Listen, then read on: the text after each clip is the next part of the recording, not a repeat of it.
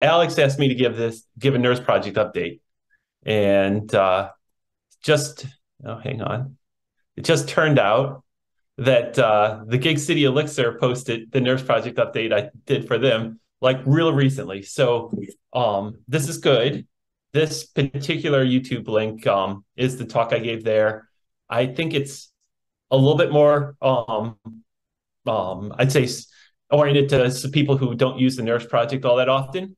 And so there's a little bit more background. So I figured with this group, I would go a little bit deeper into places. So if I get too deep or it stops making sense, just yell out or type and I'll adjust. So let's see. All right, Zoom, let me click. Hang on, everyone. I just need to get rid of some Zoom UI. All right. So I I wanted to just say a couple words about because probably people have noticed that I haven't really been active on social media and I missed out on ElixirConf. So I wanted to make sure everyone knew it still is alive. My company is keeping me very busy and I've had a lot of travel. And part of what's been going on in my company is we've been deploying a whole lot of devices, and I've gotten to be repeatedly nerd sniped. And a lot of this stuff I hope to roll back. Some of it's still being rolled out to, in little pieces to nerves to make these things easier that we find in production or to see it. But I had one example of being nerd sniped. So if you're quick, you can take a screenshot. I don't want to get into this. But like when you start getting tons of devices out, you start seeing weird stuff like this that you just can't debug. Because this is a one in a big number of devices. But this one I think was one of the funniest ones. If anyone has any clue, I would love to know. So anyway, summary is Unary plus probably and raising an arithmetic error on a what appears to be a number. Anyway, that was a unique one. I'm starting to collect a few unique ones that we get. And I hope to share more because they're really super fascinating. Well, anyway, moving on, all seriousness. This is so both myself, John Karstens, who's also on the Nerd Score team and also works with me, he's been pretty busy with this too. We were just rolling out lots of devices. And this is really good. This is super exciting for me because I get to debug and get to enhance nerves in some places that you just really don't get to poke into until you get a lot of devices out there and you have appropriate monitoring on those devices to actually see what's happening. So that's been super exciting, but it's also been keeping me a little bit quiet. If you watch the repositories, you'll see like little pieces coming out to open from SmartRed internally to the open source nerve stuff. I'll talk a little bit about that. Some of the pieces hit this talk as to what's new. And just in case there's any worries, nerves is totally actively maintained. I get a ton of help from John and Massa and a lot of others. So I know a bunch of other people contribute. And if you watch the repositories, you can see that there's a decent amount of activity, just maybe not on social media or blog posts or talks, conference talks like, I'd hope to if these were more normal times. All right, so I'm going to go really quick through this. I think we're all on the same page for nerves. Sometimes it gets a little bit confusing because there are an awful lot of libraries on Hex. When I talk about nerves and on this talk on what's new, I'm really talking about the core tooling and some of the core libraries that have to do it. And the focus for nerves has always been on supporting easy to purchase hardware, modulo, easy to purchase, given the past several years. Nerves does work. It's really important to emphasize this. Nerves works on a whole lot of devices that companies use and build on. There's so if you're thinking Nerves is just a Raspberry Pi or BeagleBone thing, or if anyone confronts you and says anything like that, totally not the case. And I'd like to dispel that notion. Let's see. The only other thing I had on here is firmware distribution. I think the core team gets a little bit more involved because of Nerves Hub. Um, but but this talk, I'm going to be focusing on this area, and I know there are other areas. So the other point I wanted to make before going into the changes is why we use nerves, and this is kind of my guidepost for what I want to do with this framework. And overall, I want to use the beam, right? The beam's the front and center for me. Everything's just to make the beam more pleasant to work with and useful and easier for me to get built into projects. And why the beam? It's the ecosystem built around it. And lest anyone worry, the Nerves is in production a whole lot of places. I listed a few of the industries. Hasn't been a hobby project for a long time for me. And while it doesn't fit every embedded use for sure, it does fit a lot, and it's currently definitely in use. All right, so moving on, I want to make a few points on some of the things we're doing. First, there's this like boring ongoing work, and it's not really boring, but I want to share it. It's just stuff that we do all the time, just keeping this project fresh and up to date with a lot of the other things going on when projects that Nerves uses. The next part, there were a few Nerves projects that went 2.0. I'll mention a little bit about that. OTP 26 had some interesting side effects on us, which actually pushed the next bullet, the Nerve System Builder. And this one, due to some issues that we had with OTP 26 that affected how people build the Linuxy pieces or do the low-level ports, Nerve System Builder got a little bit more use, and it's getting more use, but people don't really know about it. It's been around for a while. I think Alex McLean actually contribute a whole bunch to this, so you get to see a little bit of his work. So I was going to go over a little bit of that just so that everyone could see that there's another way of working with Nerve systems. And then the last one's this thing's called FWF Ops. It's a little thing, but I think it will help. All right, so ongoing. Oh, I see. I already have a question. How much is a lot of devices? Yeah, that's so just to answer the question really quick, when I said that Nerves works on a lot of devices, the baseline is most devices that Buildroot can support, Nerves can support. I think someone has ported Nerves to pretty much every major vendor like NXP, Texas Instruments. There's all winner ports. I think that the trick with the ports is not so much the core processor, it's the hardware that surrounds it. And that's usually the peripherals usually make this a little bit more troublesome. I wish I could categorize a lot because there's so many flavors, and giving you a number would just be terribly misleading. I think that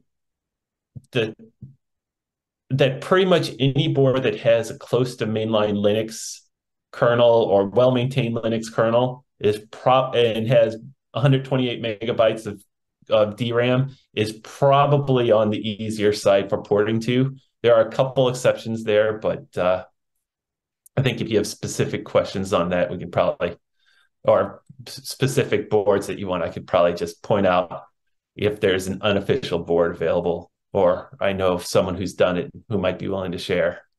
So anyway, moving on, the Buildroot piece. So Buildroot, Nerves uses this to build all the Linux stuff. So at the beginning, Buildroot was just used. I really just wanted to use Buildroot for building the Linux kernel, but has this nice, really side effect that it gives you a backdoor to to being able to pull in random Linux things if you happen to be building some piece of software, something that where there's a off-the-shelf C or C++ library or application already built and you don't want to rewrite it in Elixir. And so get you that. We follow build root, 4 releases a year. It comes with build root. And so you'll get to see that Nerve System VR gets bumped roughly along that cadence, modulo some security patch fixes, because the build root releases tend to be more frequent than the early. So build root ends up driving it. The latest is build root 2023 0502. This is not the latest build release. This is just the latest one that Nerve supports. The very latest one released is 2023-08. That one updates OpenSSL to 3.0. Anyone who's done made the migration from OpenSSL 1 to 3.0 knows that this is either a very easy thing for most of the software or a very hard thing. And there's one hard piece in Nerves that we're going to have to contend with. Anyone using Nerves keys, ATEC chips to secure connections to like AWS IoT or MQTT or Nerves Hub or anything like that, this OpenSSL 3.0 update's going to be a tiny bit of work, but we'll get through that. So that's probably going to delay us a little bit for that latest update. So hopefully no one needs anything super important in that one. All right, so next topic, the Linux kernel. I think everyone knows Nerves runs the Erlang VM on top of the stripped down Linux kernel. So we're not talking distros here. We're talking the Linux kernel. And the Linux kernel gives you all the POSIX goodness that you need to run the VM, plus a little bit more. So for the platforms that we support, try to file upstream whatever the board vendor for that, like the Raspberry Pi Foundation, whatever they say that they want to use. And by when they say what they want to use, they've tagged it and it's in Raspberry Pi OS. And basically, if you had a problem with Nerves, you could go to the Raspberry Pi forums, ask the question there, and hopefully not get the answer that was like, oh, Nerves, it's totally different. We can't help you. Hopefully you can get some semblance of help by, if you have a Linux level question from the upstream providers. So at the moment, things are inching towards Linux 6.1. The Raspberry Pi is partially there, 64-bit. So Nerves on 64-bit Raspberry Pi platforms is on Linux 6.1. It's not yet on the 32-bit Raspberry Pis. So that one's the one that's coming up. There's a hard part about this transition in that Raspberry Pi organization switched how they want to do displays and how they want to do camera inputs. And this was some years ago, and it's been basically getting better and better. The Raspberry Pi 4, the Nerve support for Raspberry Pi 4 has gone along with this. LibCamera works. The new KMS display should work, or at least works for the simple stuff that those of us on the core team test. The 32-bit platforms still use the old MMAL, and the saddest part about using MMAL is that the Raspberry Pi or the Elixir camera library for Raspberry Pi, the RaspiCam library, or the PiCam library, sorry, only supports MMAL. So once we make the switch to LibCamera, that library no longer is useful. So those of you on the BeagleBone will notice that we haven't followed there, and that's due to GPIO numbering issue, which is super annoying. And I can get into that later. And if anyone is interested in helping get past that, help would certainly be appreciated. So anyway, that's the Linux parts. Let's see. Device support. I had mentioned something a while ago about supporting BeaglePlay. Beagle Play is such an interesting device. Bits and pieces of it is supported. There's no official support in nerves yet. That's going to have to wait till some more time is available. This is a really neat board, though. So if you haven't taken a look at it, I recommend it. We started a Raspberry Pi 02W, a 64-bit one. So this is if you're used to Raspberry Pi 4 and you start like this and you like the 64-bit use of Erlang, you can get that on a Raspberry Pi 02W or Raspberry Pi 3A using that system. This is kind of in the experimental stage. It works pretty well. Lets you use the Erlang JIT because the Erlang JIT works on ARM64. I think that's by far the most interesting part of it. This one is a total wish list. This is so if there is an all-winner H3 or A64 board, this is like a super fast port for me to be able to push out. I hang on to this. We have this internally. It just needs a little piece of hardware. It almost works too well to keep out of the open source realm, but there's not a good board to target for this that's easily available that I know of. So if that changes, someone ping me if there's interest. The last one I want to talk about, RISC-64. Seems like every day I see another RISC-64 to target. We've circled around supporting the Mango Pi for now. There are going to be some interesting updates once GCC 13 gets into nerves.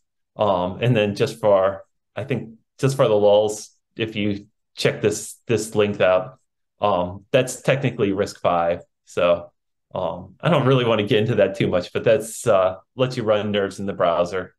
And so nerves, so Erlang on RISC-V,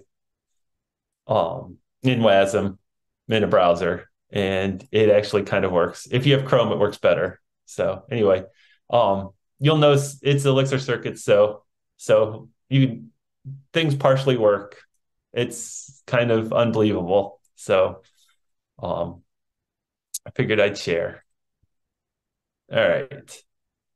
Moving on to the new version of OTP. So I think if you were watching, we told and that by that I mean Nerds core team, we totally got hung up by OTP 26. It took us a long time to support this. I wanted to say one really good thing first, and that's interactive mode. So we have this decision with nerves where we default everyone to use embedded mode. You can change this. So embedded mode versus interactive mode tells the Erlang VM whether it loads all the beam files in your application at boot time or not. So interactive is loads the beam as needed. Embedded is load everything at the beginning and then go. Turns out super early on, interactive mode was the way to go. And then people started putting Phoenix in their nerves apps. And Phoenix made interactive mode go so slow that was totally unusable. So we switched to default to embedded mode.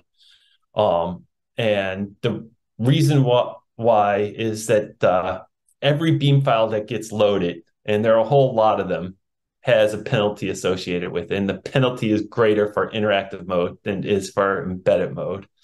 So that's where I was getting at this death by 1,000 cuts. Anyway, Jose Valim got in there and fixed it. And he had a bunch of contributions to OTP 26 to fix this issue. So that I think he did for some other reasons, but ended up really benefiting nerves, and that it's now possible to set interactive mode. And it's not quite as good as embedded mode, but it is really getting close. I think the reason I'm excited about interactive mode is there's some applications like Nerves Livebook that could really benefit by by being able to load libraries on demand rather than having to boot and load the world. Going on, the next, if for boot time, this is a complicated subject, but I just want to give everyone a heads up. we're probably going to have to address SquashFS being a little bit on the slow side for the next set of improvements. This is totally a death by 1,000 cuts issue. And there are a couple places to look, but SquashFS looks the most promising. Okay, the big part was the TTY. And I just want to say, I think that there's a lot of, it broke a ton. So I just want to say, I really like a lot of the changes to the OTP team. There's no shade on the OTP team. It just took us a long time. And by us, I mean John Karstens, because I think he fixed every single TTY issue or tracked them down. And I think there's still one. There's a system shell that got broke, and that one's a real tough one to fix. But there's one that's still outstanding to the OTP team. But I think, unless you all tell me that there's a new bug on the TTY that we haven't discovered, I think that we're safely on OTP 26. System shell, different story. John put in a workaround so that people could kind of use it. I think you'll see that the workaround is maybe not what everyone would want, but if you're used to using the nerve system shell, you can at least get something working now rather than nothing, which was really not desirable when we updated. All right, so anyway, I'm going to come back to the system shell alternative because I think that's important for this group. Anyway, that's it on the ongoing stuff.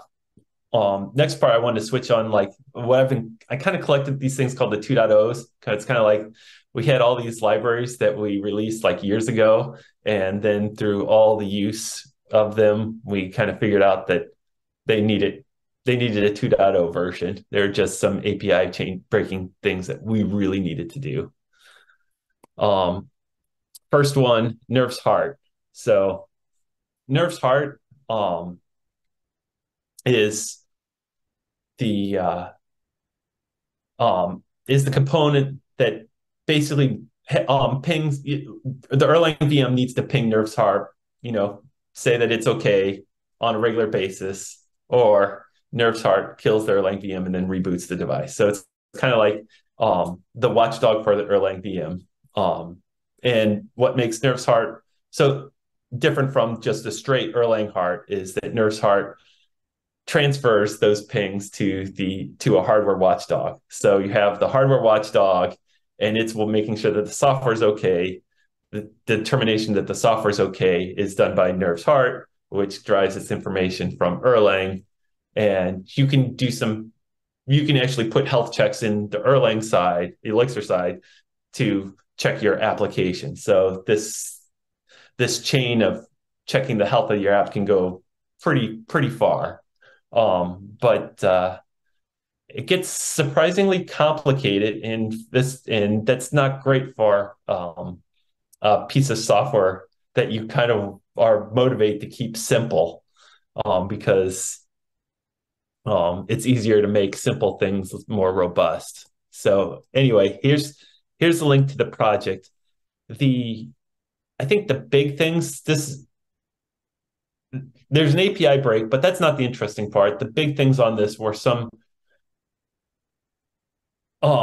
things that happened in production where the initialization and shutdown of the Erlang VM got in the way of what Nerve's Heart was going to do. So you wanted to have different kind of timeouts, different semantics at the initialization and shutdown than just the same rote Erlang, tell me that you're alive every 30 seconds or whatever it is, and we're good. So it does that. And then this last one, snooze. Interesting problems when you go to debug a very unhappy system. So as you can imagine, systems become unhappy. And sometimes you just want to be like, hang on, give me a little bit more time before you reboot my system. This would be a device in the field. Of course, you could turn Nerve's Heart off if you're just doing development and you don't want to deal with it. But you have a device in production someplace remotely, you can be like, I want 10 minutes, snooze me. I want 10 minutes. if everything goes wrong, then the worst time out as far as waiting 10 minutes for the reboot to occur. So that's the gist of that. And you can read more about that there. All right. Um, Elixir Circuits, Elixir Circuits 2.0 is out now. It's out and not quite out. So let me just, it's out in that it's available. It's not quite out in that there's so many projects that have dependencies to Elixir Circuits 1.0. You pretty much have to override it, but it's there. It's almost API compatible. And the key thing that we fixed on Elixir Circuits was removing this coupling to Linux. And Elixir 1.0 was so effectively hard code to Linux that it actually caused trouble even mocking it. People had to come up with kind of complicated ways to mock it and substitute out. I think many of you will be familiar with that. And the idea was to better support replacing the back end. And so once we did that, a lot of things became possible. There's some of the more fun ones are like they use this USB to I2C adapter so that you can just be on your laptop and start sending I2C commands over to some device and do development locally, which is kind of nice. And I'm skipping fast because I think you all can read, but the other parts, that it's just when you get the idea. When you can substitute the back end, lots of things become possible. And the fun one is the circuit simulator, where there's this library, the circuit sim. So if you go there, you can start it up. You can add it as a dependency to your app that just for tests, and have a simulated device, and it supports a bunch of them, certainly not all. And as we get through it and add, necessity means we come up with some support for another device, we add it.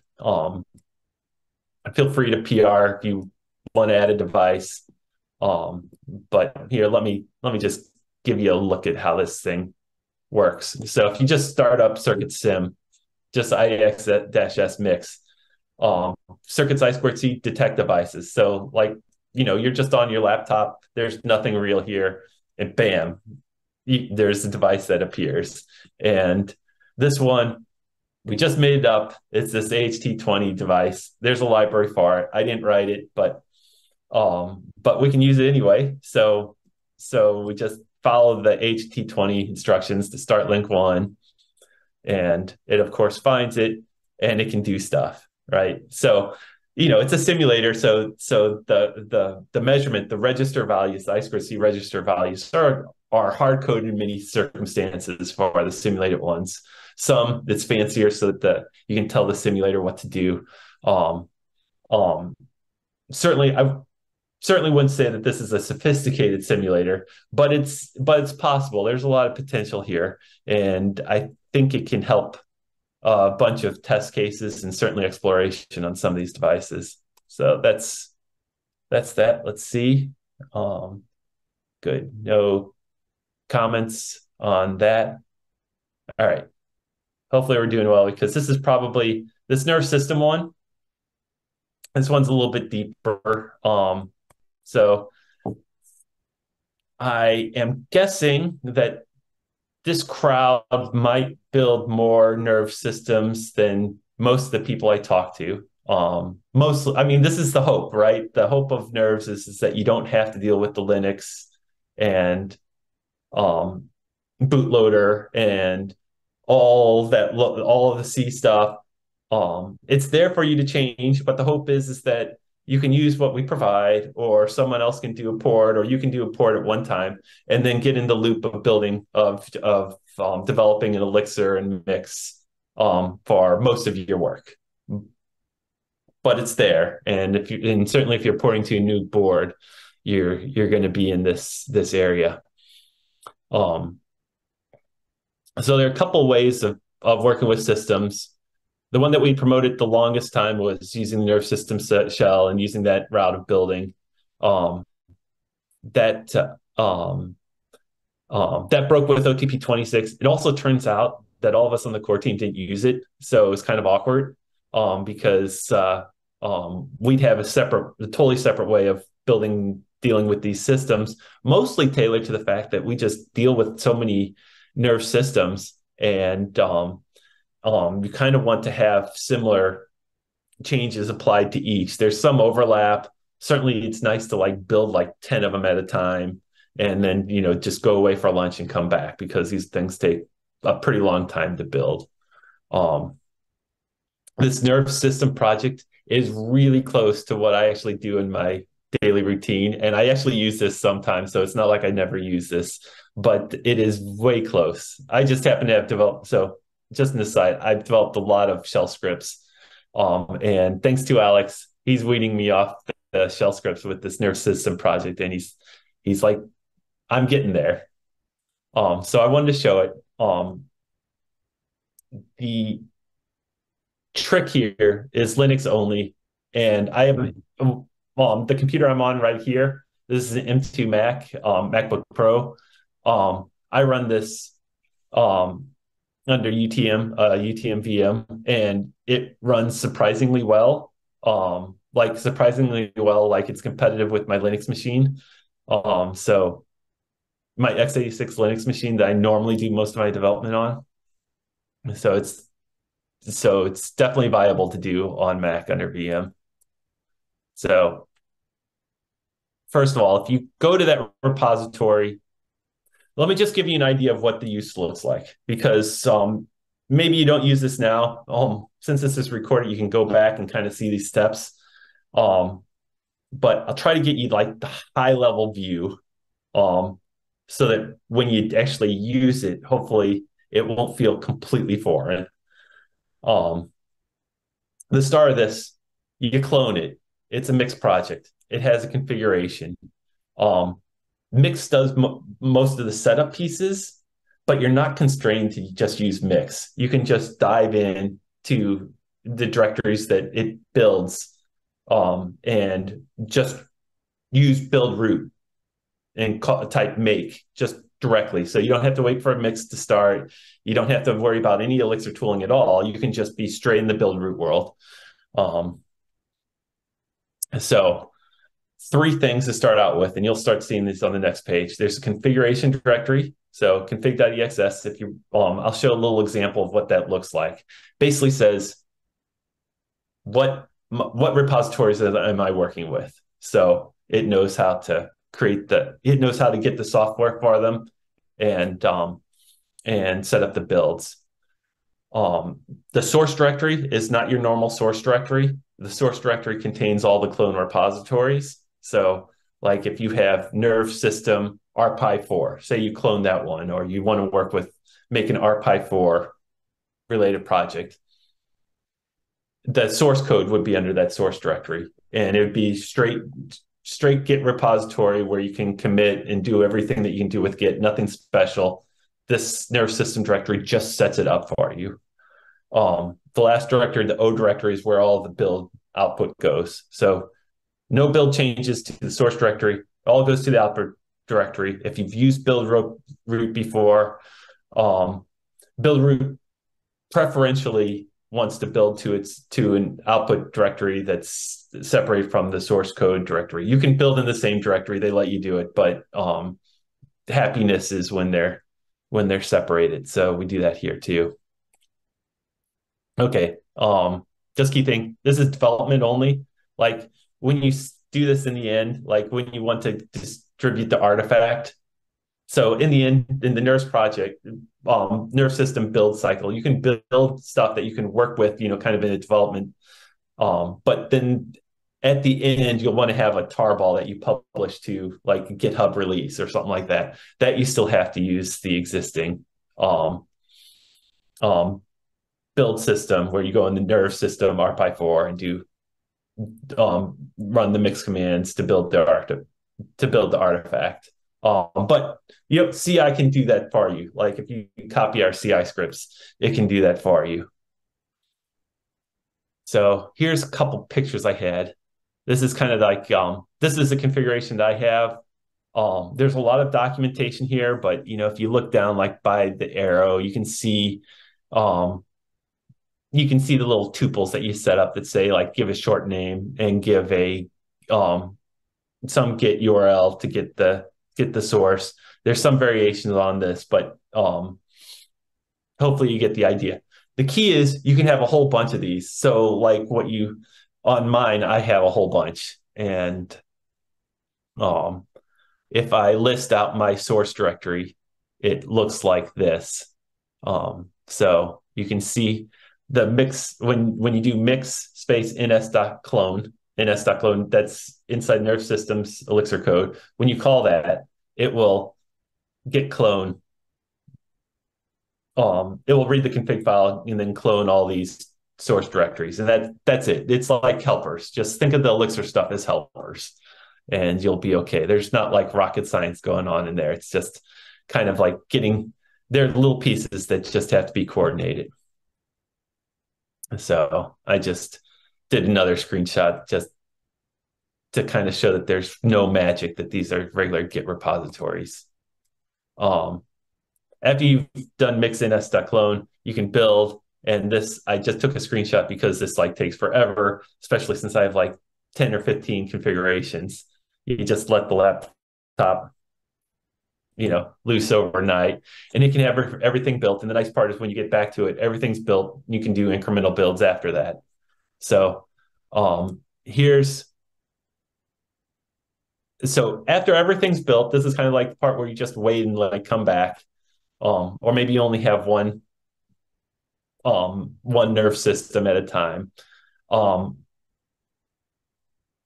What you do is you go to the O directory, the output directory, and then you can just type make, and of course it build, or you can do make menu config, and you get the nice little ASCII menu on the right that if you use build root, you know and love, and you can add change options, add new packages, do whatever. You can do make Linux menu config, make U-boot menu config, you name it. All the build root things, totally available. You're in build root land.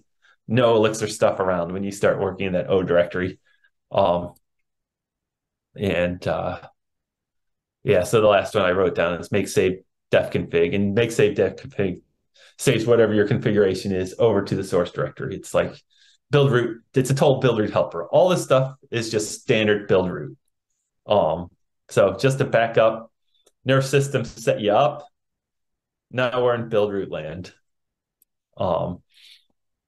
So when you type make, looks like this. I screenshot it because live coding this would be incredibly boring. So this I just cd to o slash mango pi mq pro, typed make, and this is the end of this is what the last part of the build root output looks like. Nothing really fancy to see here. If you've ever built a system, this hopefully will be familiar. So then the next part, and this is the important part, is how do you use what you just built?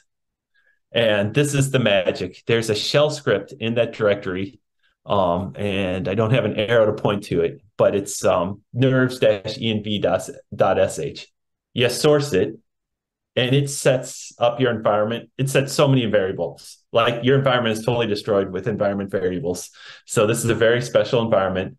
The environment variables are critical for doing the cross compilation. So you source it, and then you go over to wherever your mix project is that has your nerves project in it.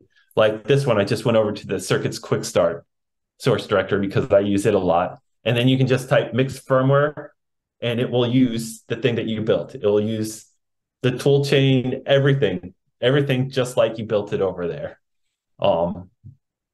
And I guess I pointed out, this is straight mix firmware, environment variables changed.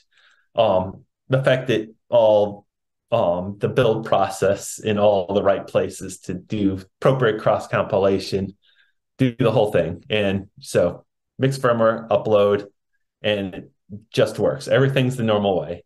Hopefully that makes sense to people.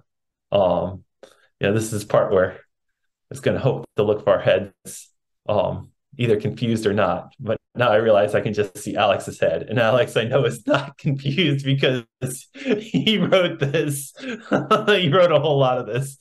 So, um, one thing that will help many of you out a ton. You don't have to always do mixed firmware and upgrade.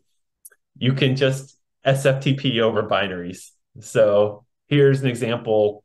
I just want to use strace. So I go through make menu config, turn on strace. And there are a whole lot of Linux programs that literally just result in one binary. So this is kind of one of those things that works for the one binary case. If you're dealing with a whole bunch of shared libraries, then you have to be a little bit more clever with setting up SO library path. But here's what I do with SFTP. I build it. So you see, I went back and typed make in the build root section in that O directory. Type make. It built everything.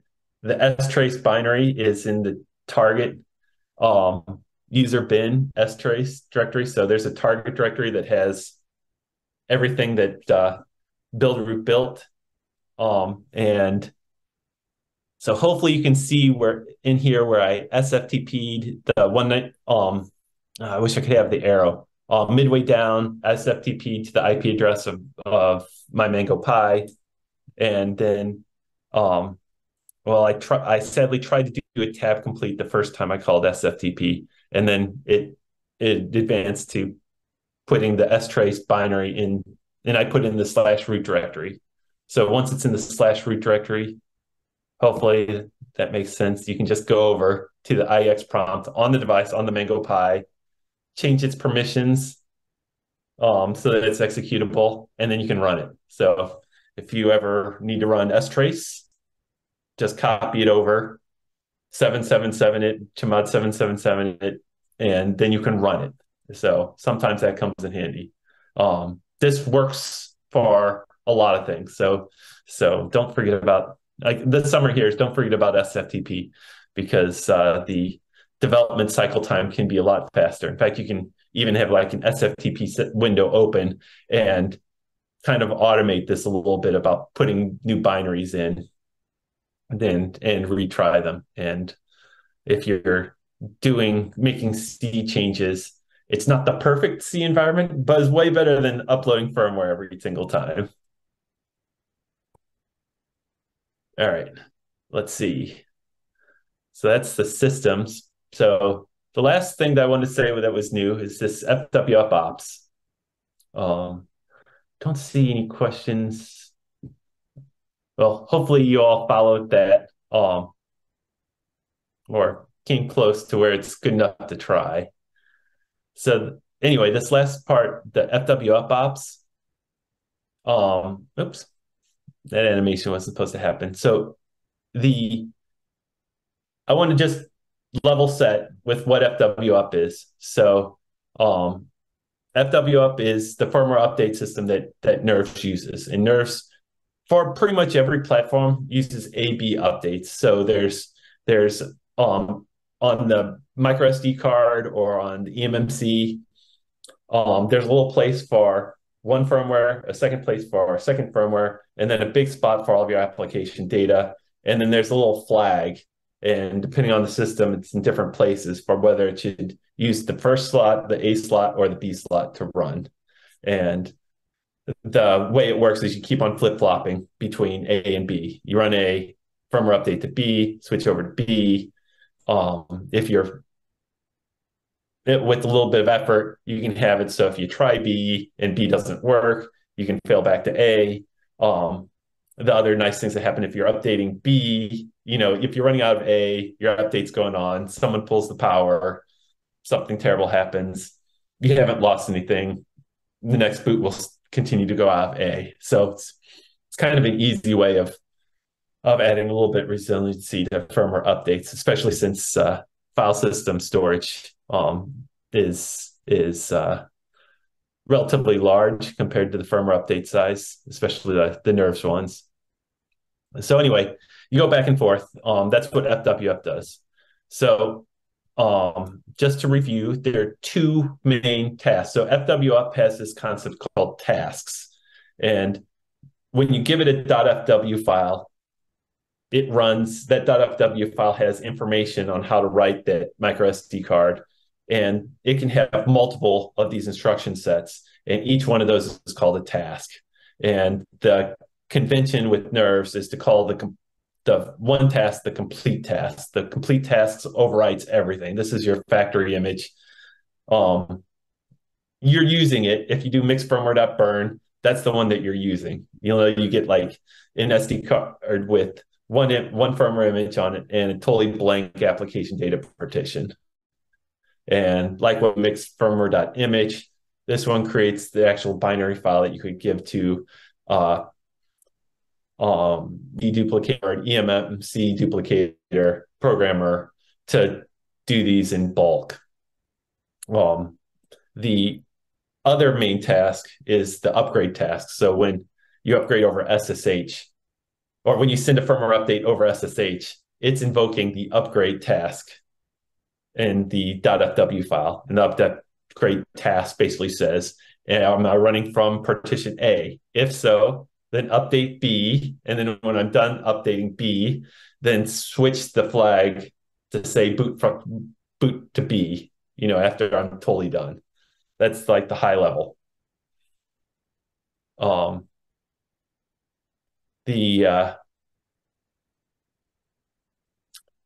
Let's see. I think so those are the two. So there's another thing which has been hidden in there. In the nerves images that are currently made, there's a file under user shared FWUP. For most systems, it's been called revert.fw. It's been renamed to ops.fw, but the renaming doesn't matter, doesn't affect you. But that's a little tiny firmware file that contains instructions. The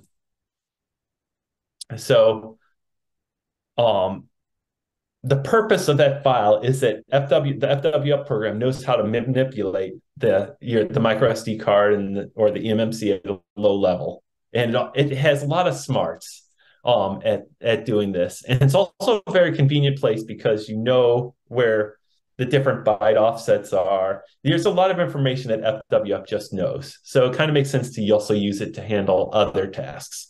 And the main other task is reverting. So there's in this user share FWUP ops.fw, it has a revert task, and this is at runtime. So, and all it just says, is the opposite partition a good firmware partition to go back to?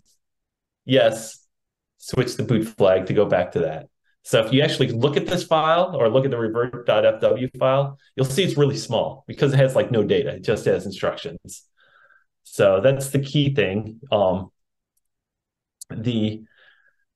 Where we've taken this is we've added more tasks. So in addition to the revert, there are a few of these, and you can kind of read these, but I think some of the important part is maybe the intention behind them. So like prevent revert. So the prevent revert is, some people have like a manufacturing task. So if you build a whole bunch of devices, you put a manufacturing program on the device, but you totally don't want that one to be out in the wild at all. Once the first software load goes on, you can prevent revert just clears out that previous partition. So if that manufacturing program has like secret keys or just anything that you just don't want out at rest in public or on your device after it's shipped, that's there to do that. The factory reset one is kind of an interesting one because how do you get a device back to pristine condition? And one way of doing this is to store all of your settings. So factory defaults is no settings, right? So store all of your settings on the application data partition and all your data. So, factory clean device has nothing on application data. So just call that factory defaults. So how do you get things back to factory defaults? Well, the easiest way is just to totally wipe out the application data partition at such a low level that it gets totally reformatted. So totally cleans out the bytes. Then the question is, how can you be thorough about that? right? So one way of doing this would be to rm-fr star the application data partition. But if you really want to be specific at this, wouldn't it be better just to reformat the whole thing so that the bits are all the original bit way? And that's the factory reset task. You'll find this on a bunch of nerve systems, but it's not on all of them. So if you get an error when trying to run these, that might be why. And it's not a big effort to put them on there. It's just a little bit of effort. So to make this easier, there are some helpers. These just got introduced really recently in Nerves runtime. They're in the FWOps module. I view these as all incredibly dangerous, and they're so dangerous. I'm kind of wondering, like, if we'll need a little bit more protection around them to prevent accidentally calling factory reset, or but even internally at SmartRent, we sometimes have like specific arguments that we pass this stuff so someone doesn't accidentally tab complete fat finger enter and do a factory reset on some device that's totally somewhere in the field that is like really brutal to get to. But it's there. Use it with care. More information is on this. All right. So, all right, that's really the new stuff that I wanted to go over for this call. I wanted to also give a heads up for what to watch. And one of the things I'm very excited about, because it benefits me a lot, is ARM32 JIT. I have a lot of ARM32 devices out there. Getting the JIT on another platform is beneficial personally. I think it also leads the direction to getting the Erlang JIT on some other devices. I think it will open up RISC-V as well, which will be exciting. If you want to follow that along, join the Erlang ecosystem and the embedded working group, and you can get updates. This was a really big funding that the Erlang ecosystem did. So anyone out there who helps out with the Erlang ecosystem, or thank you very much. This is not something that Ericsson was going to be able to take on themselves. So it's very nice to see this work starting. The other thing, this is totally minor, but there's going to be more message of the day. So Nersmat-D, you always see that coming up. This is like a little favorite piece. I don't want to give it away because it's total vaporware till it's not. But Massa has been cooking up some updates to Nersmat-D, and probably hopefully by the time this one hits the internet, some of those can be shared more. Let's see. Nerves Heart, believe it or not, there's more. And once you start using Nerves Heart in a project that really needs to be monitored, you start diving into, well, like, what goes into all the health checks, how the health checks work. So like, how do I know my application is like in a good shape? And the worst part about checking that an application is in good shape is that if your check is not totally robust, your application can be in worse shape because it can like trigger like the Nerves Heart to think that there's a failure in Erlang and cause a reboot. This has been hard learned. It's been a very interesting process. So and is definitely something that's much harder than it looks on the outside. So I am very much hoping to push some of the improvements that we've made internally out to the OSS world, so that there can be a little bit more sanity in how you hook things up in this area. Oops, I hit done twice, but RISC-V. So the neat thing is that there are people, unnamed, looking into there are quite a few people looking into RISC-V things. And GCC 13 has seems like it might be unblocking another set of things with RISC-V.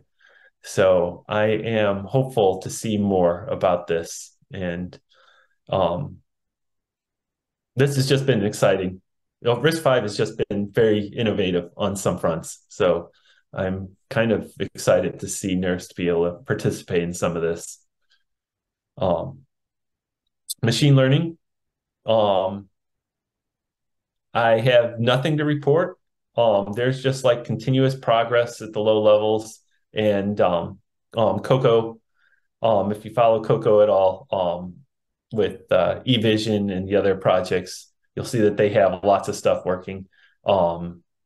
There is definitely more work in this area till I think it's generally a lot of until I think a lot of the stuff that's available in NX is generally useful on embedded.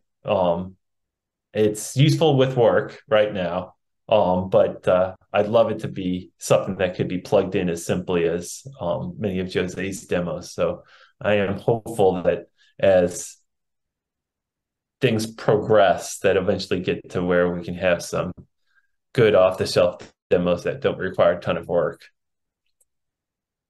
And the last thing I wanted to point out was CodeBeam, America. Seems like to go that this might have their presence. And I wanted to start getting this on people's calendars. I just got my internet connection is unstable, but this is close to my last slide. So hope you all heard most of the but anyway, I'm planning on going there. I said a few more of us can, that would be cool to see one. That's the plan. And with that, I'm open to questions. I'll take another look at the chat. Frank, you started breaking up there a bit when you were mentioning CodeBeam, but if I got the gist of it for everybody, it's that Nerve's presence at CodeBeam. So if you're interested in Nerve's things and hanging out with people, go to CodeBeam. So basically the gist. Yes, that's what I'm going to say. So let me also make it so everybody can unmute and feel free to ask Frank questions. Alfonso says, what about Nerve's compatibility with Yocto? Oh, yes. I would say Nerve's compatibility with Yocto is look at Yocto and try to extract the Linux build commands and then move them to build root. Because it will build way faster and be a lot easier to maintain. I realize that's kind of a total cop-out, but I think Yocto is very good for getting instructions for, since some vendors prefer Yocto. But I would guess, your situation, I think I might know a little bit more from some other questions you've asked me in the past. I think I'm trying to think of a good route for you. The route for me that I always take is to extract from Yocto what's needed. I don't, while there are a lot of good things about Yocto, I don't really expect to spend time on making Nerves compatible with it.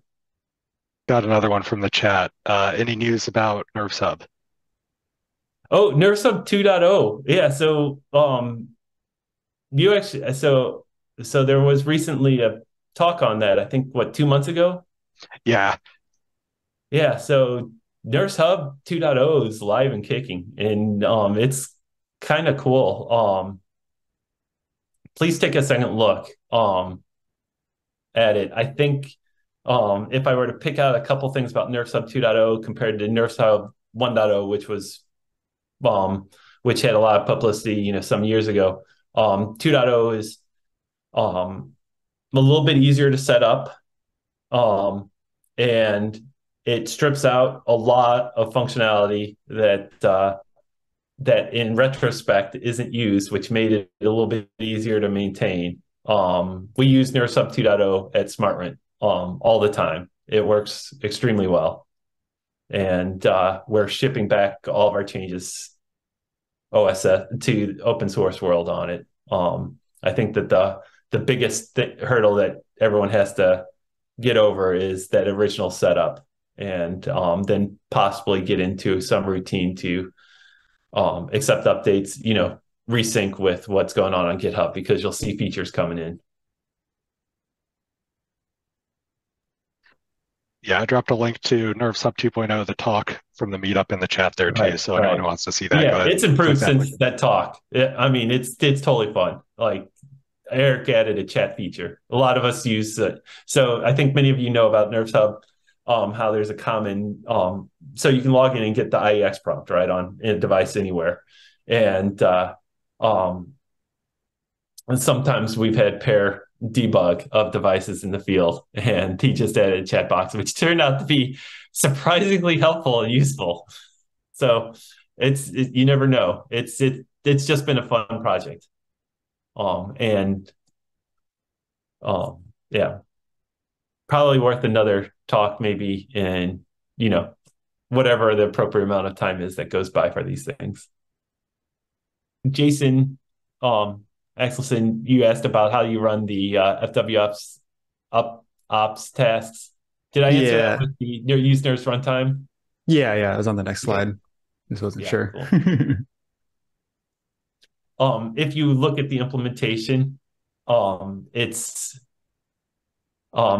the wrapper from nurse runtime basically compiles down to a very simple command line to the FWUp utility. So, nice.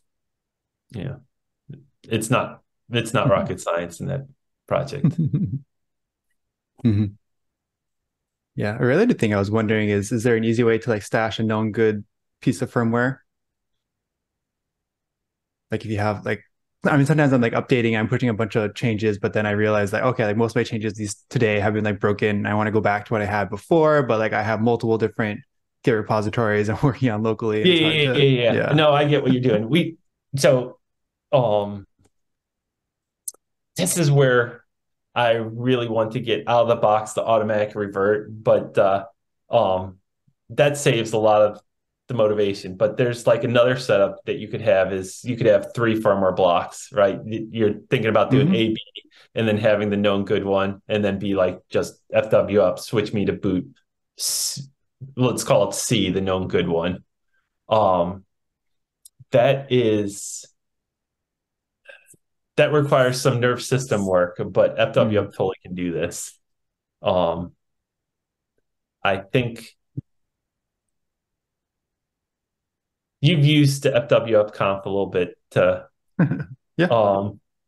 I think that I'd add another task that could write the known good one, and then possibly have a task to force the known good.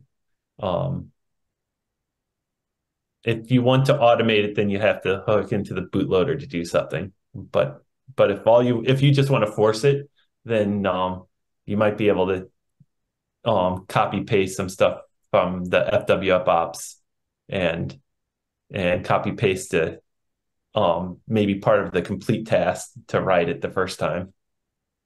Okay. Cool. Yeah, I'll take a look at it. Thank you.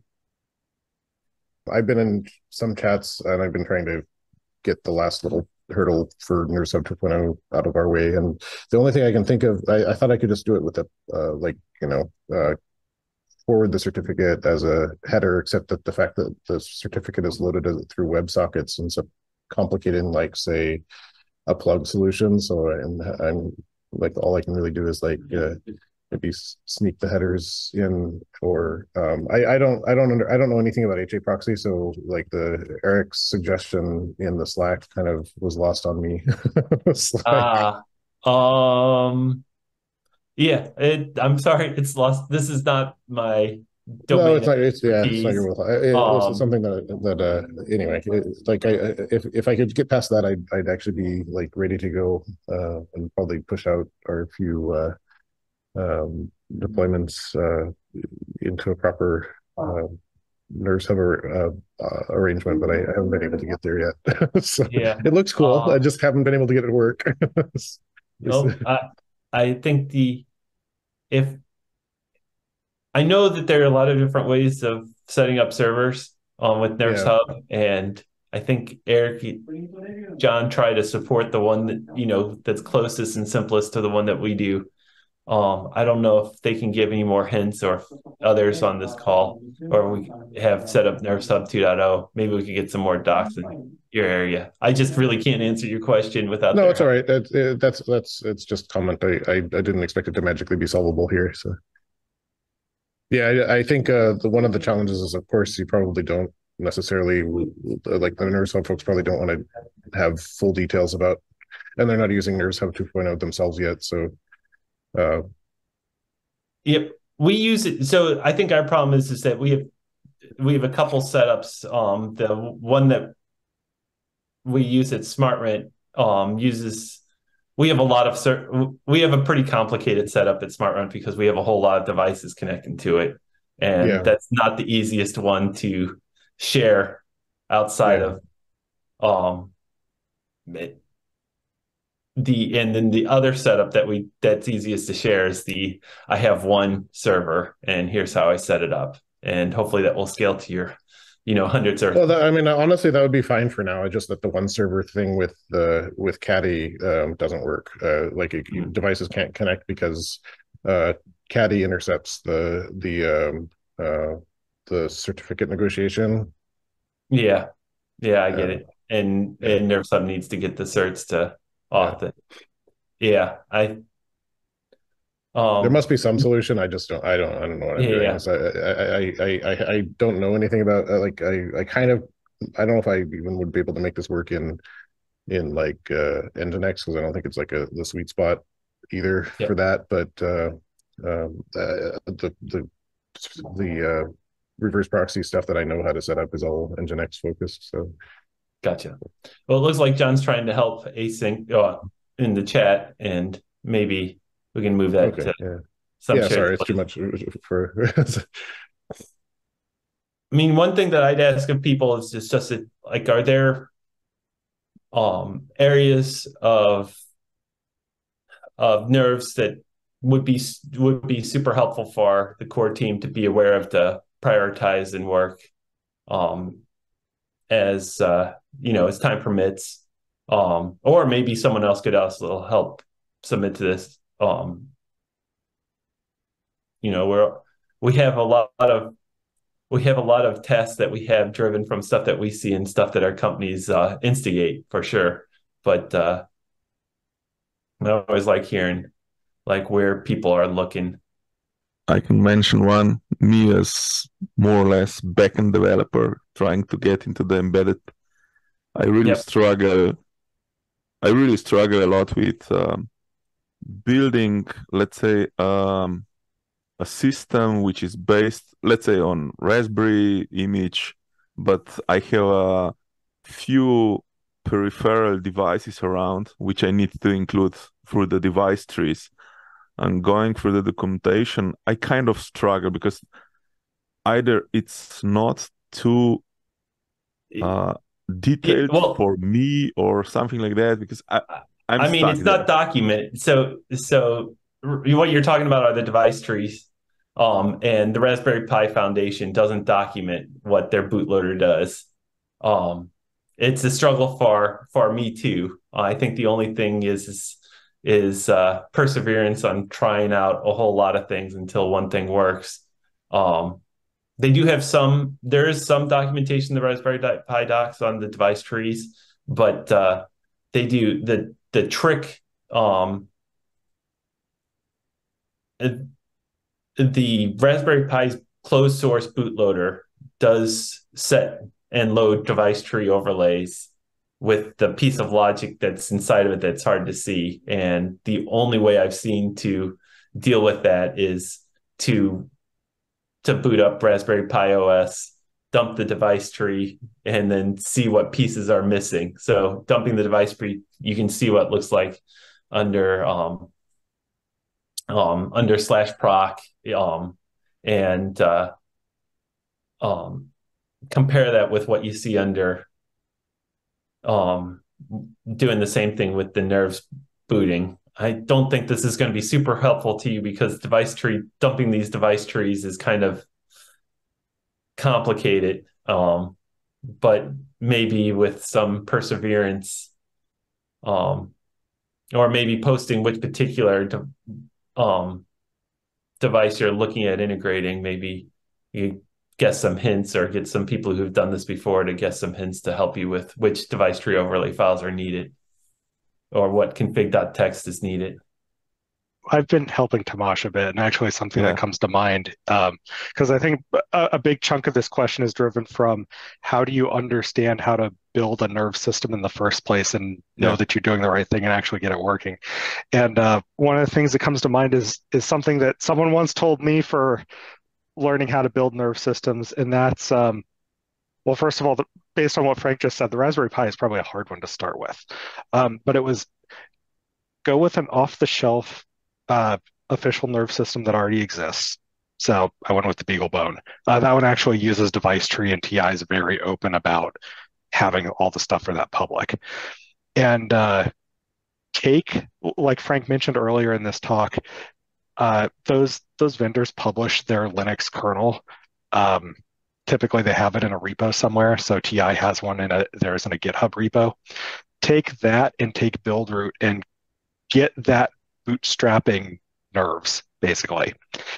And so you can kind of work the exercise forward from how you're building the system up, but you have an existing nerves system already for that as a cheat sheet to make sure you're headed in the right direction. And if you get stuck, you can look at the official nerve system to see how things were supposed to get glued together, if that makes any sense. So you can kind of take the individual components, start wiring them together, and if you get stuck, go look at the official nerve system that already did it to help you out to figure out what you're missing. Yeah, there are definitely some easier boards than other boards. It's almost ironic that the Raspberry Pi is not easier. It's easy in so many things, but this one particular area, it's a little bit challenging. And BeagleBone is probably one of the best boards that I can think of. Maybe an STM32 MP1 might be a good one as well. That's a little bit newer, but that one, the nerve systems, the OSD 32 MP1 system. But yeah, choosing a board to start out with on this stuff can really be a big difference. What should be your favorite board in terms of POCs, building POCs, or general purpose? So the question was, what's my favorite board for building PLCs or? Yeah, like building just a concept, that kind of stuff. trying new. I mean, there's a lot that goes into this. I mean, I'm a big fan of the Beagle board, the AM3358. It's an old CPU, and it has a couple big challenges, but that one's one of my favorites in just terms of being able to understand every part of it and having documentation and having the core Linux kernel being super mature for it and no surprises, which let's see. I see you shared a link. I'm looking at it now. Arduino, Raspberry Pi, and ESP32. I'm not sure. I mean, it's cool. I still would go with that. I am a very happy AM3358 user. Yeah. Hey, Alex, do you have opinions on this? Well, I probably shouldn't say this because it's the work you were trying to dodge in the presentation there. But that AM62 chip that the Beagle Play is based on, that thing has a secure zone around that M0 processor. That might make a really nice industrial controller. Yeah, if you need this, that's the one downside to the AM3358 is the lack of the secure zone, and secure boot. So if you need that, then well, that's not an option. The other thing is which processors are the ones that I can buy in bulk, which for better or worse, that's been a determiner of what I can do on a few products. I'm intrigued by all your Raspberry Pi PLC links. Unfortunately, all around the Raspberry Pi. I mean, I'm not going to knock the once you get past the porting part of the software, Raspberry Pi is kind of nice because there's a lot of support for it. Um, I I would also point out to look at some of these other processors have some built-in IOs that are pretty convenient to use. Like so Raspberry Pi, you have to go through the shield to get to everything. You might have to go through some other chips, but sometimes it's nice just to have, about 5 or 6 UARTs just coming straight from the main SoC without having to go through any conversion between like USB to UART or anything else. And I think that's what you get with some of the other processors. Frank, what would be the board that you would suggest for an industrial usage? I currently work with electrical engineer to design the boards. So I'm not sure that I'm the right recommender on some of these things. Like for what my company does, the low volume boards, we go with a more prepackaged solution. So like the company Octavo, they package like the AM3358 in a very with all the little peripherals and the high speed stuff all in one big chip. So if you look at them, you can get an idea of one way. But if you go with like NXP, they'll give you like a little there are companies that make these little sim-like modules or things with little connectors, kind of like the Raspberry Pi compute module that plug in. We typically would go with something like that, and the Octavo package just happens to be easy for us. So I don't feel restricted to buying somebody's off-the-shelf solution for this. Maybe others have recommendations for going that route, though. There's another question on here. Smallest device on which nerves can run. This one heavily has to do with how much work you want to put in. I like John's answer because you almost tricked me into talking about getting nerves on I'm drawing a blank on the name, but Allwinner has these really small chips that almost have pins coming out that you can solder down that can run Linux. And nerves can technically run on that, but it's not a fun environment.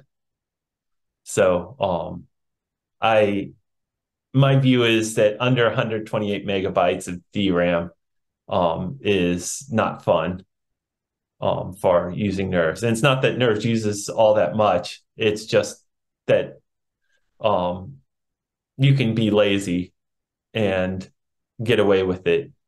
And I prefer being lazy if I can. And some of those really small processors, they have like 32 megabytes of DRAM, and that forces work. And unless you're willing to do, I think it's possible, but it's like one of those things. Like it would be totally not fun, and you'd be spending a ton of time getting it to work, and it'd probably end up being slow. And for the recording, John's answer was the Pocket Beagle or the Raspberry Pi Zero are probably the smallest physical form factor for officially supported devices. Yes. Though the constraint's probably whether or not you can run what you can run the Linux kernel on, like what Frank said earlier in the presentation. Yeah. And